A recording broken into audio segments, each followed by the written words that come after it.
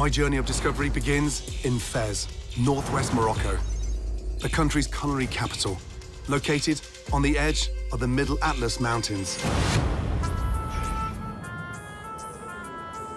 The Medina of Fez is one of the oldest walled cities in the world. It feels like I've been transported back in time.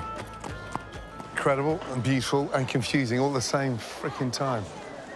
Man, so...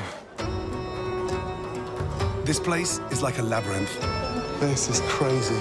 There's over 9,000 alleyways, and I think I've been down every one.